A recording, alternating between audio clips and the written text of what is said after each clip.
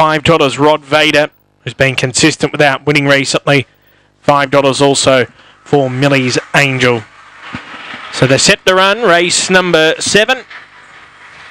And they're away and racing now. Millie's Angel was the first one to bound away from box 4, and it'll lead Owen Money settling down. Hello Cobble winds up into third off the track. 4 starting to push forward. Ramble Tamble down on the inside. It is done from Gonna Be Hoping cruising, and checked out of the race is Rod Vader. They come to the turn. Millie's Angel left the rail, and Owen Money sprinted through now, raced away, and Owen Money's going to be a big winner, scored by 3 lengths.